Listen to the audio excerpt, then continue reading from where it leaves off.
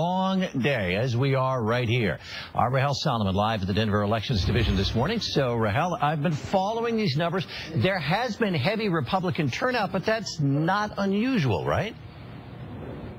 Right. Officials say that registered Democrats tend to vote a little later, so that's not unusual, as you mentioned. And, Alan, right now we're at an election center, a polling center right now.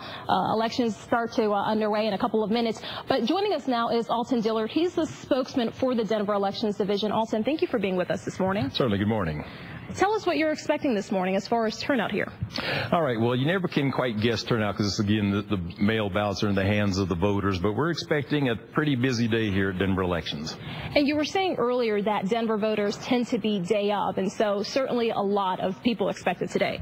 Correct. We have 25 voter polling and service centers, and then we also have 23 24-hour drop boxes available for the voters in the city and county of Denver.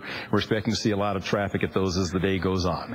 And for those folks watching at home who are wondering where their center is, what website or where can they go to find that information? They can find that information in a couple of places. They can find it at our Denver Votes app or at denvervotes.org. If you're in the city and county of Denver, if you're watching from outside the city and county of Denver, you can also go to mycoloradovote.com. And Alton, last election, you told me you guys were here well past midnight. What are you expecting this time around? We're expecting the same. We have some efficiencies built into our ballot process now that will help, but because of the fact we're expecting a pretty heavy late day turnout today, we're probably going to be here well into Wednesday morning. Okay. Alton, thank you very much for being with us this morning. Thank you. And, of course, voting starts at 7 a.m., and we will be here throughout the morning. We'll have another update for you at 5:30. But for now, reporting live, Rahel Solomon, CBS4 Morning